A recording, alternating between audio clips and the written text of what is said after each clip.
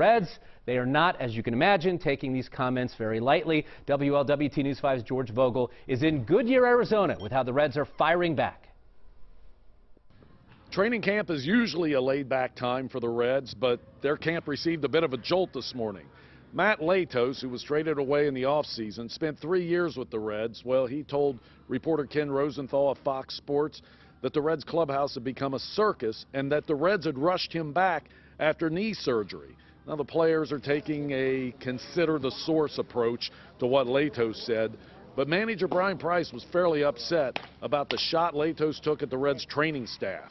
We have a great organization. We've got great leadership with our owner and our GM. We have outstanding players of high character and great work ethic that want to be excellent.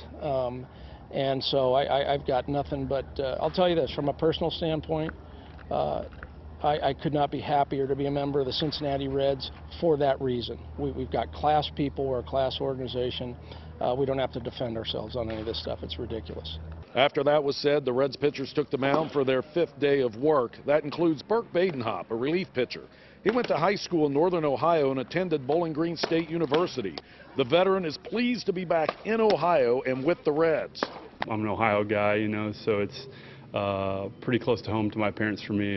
Just looking forward to it and know that this is a good group of guys, you know, healthy and, you know, good performances. We got a great shot at making the playoffs.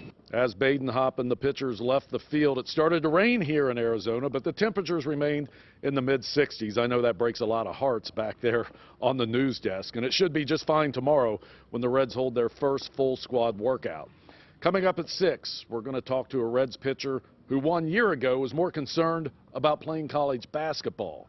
Reporting with the Reds in Arizona, I'm George Vogel, WLWT News 5.